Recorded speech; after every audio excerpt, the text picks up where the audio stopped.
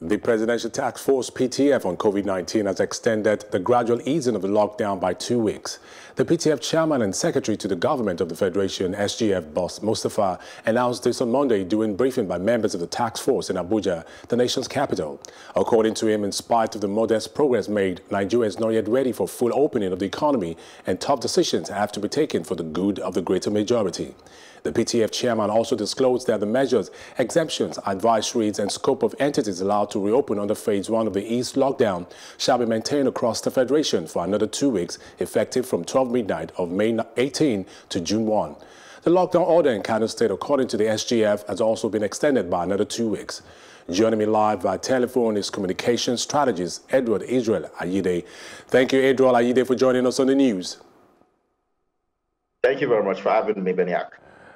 The Presidential Task Force, in its wisdom, decided to extend the phase lockdown by another 2 weeks. Do you consider this a step in the right direction? I think it's very, very needed.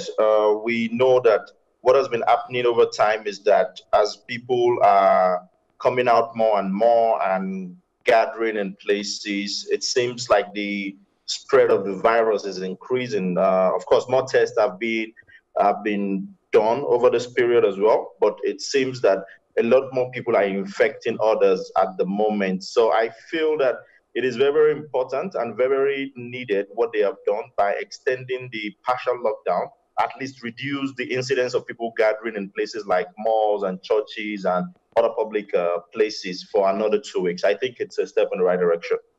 Nigerians were expecting the president to address them, but the announcement was later made by the PTF boss himself, boss Mustapha. How would you address the communication strategies deployed in handling the COVID-19 situation so far?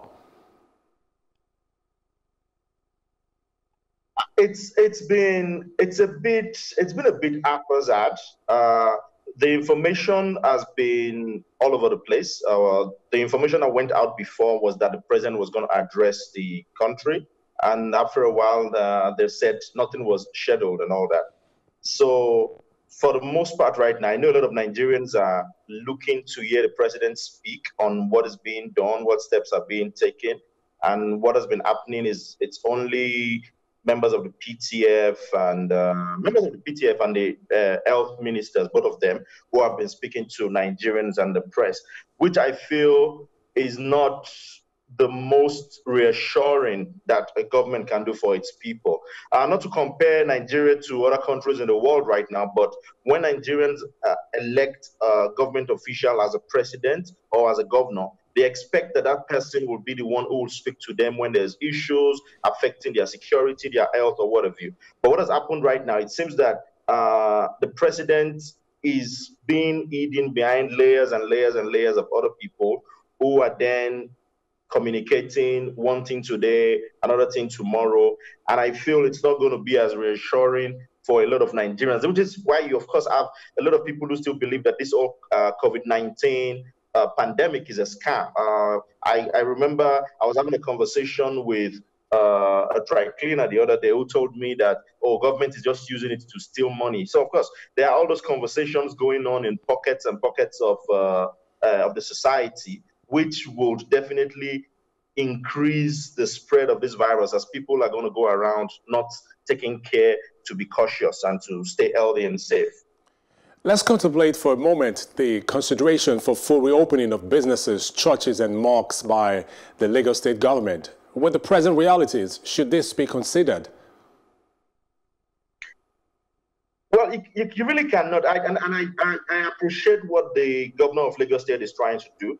You really cannot shut down the entire country. After a while, people will begin to feel the brunt.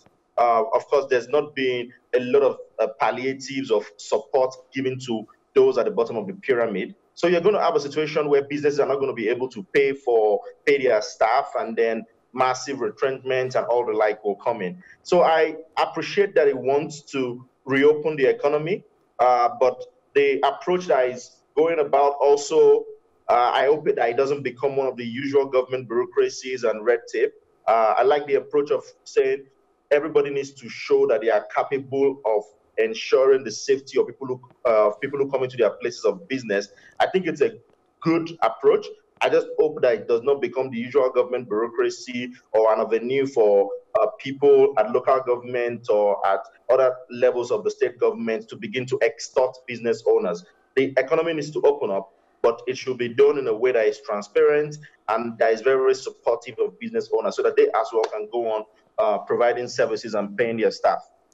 If Lagos State should eventually come up with new guidelines, do you see proper compliance? Bearing in mind that May 4th, the first phase of the ease lockdown, there were guidelines and measures put in place by the Lagos State government, and we saw how flagrantly people disregarded and flouted those guidelines. Do you think there'll be, what difference is it going to make this time in compliance to whatever guidelines they're going to put in place?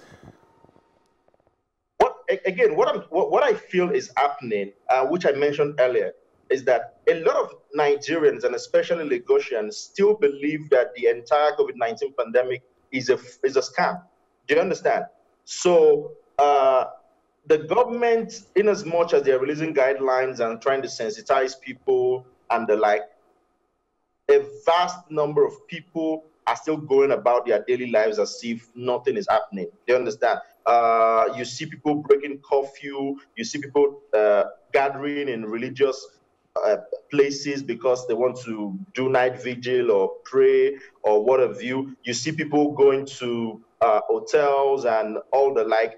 A lot of people still feel that this pandemic is distant from them. So I wouldn't say that the government has not done as much as it should do in terms of sensitizing Lagosians and Nigerians. But I feel what is still missing is that I think the government, both at the state and the national level, has not actually carried along some key people who would help to disseminate the message to the people at the bottom of the pyramid.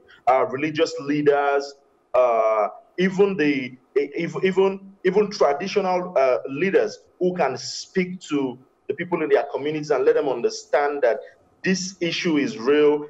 These things need to be done so that people do not spread the disease. I feel the government needs to maybe look at that layer.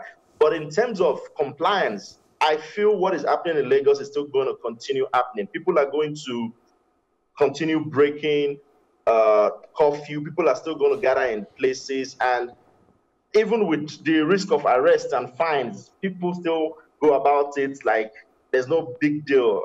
It's really troubling. Edward Israel-Ayide, it's been a pleasure having you join us on the news. Thank you for your time.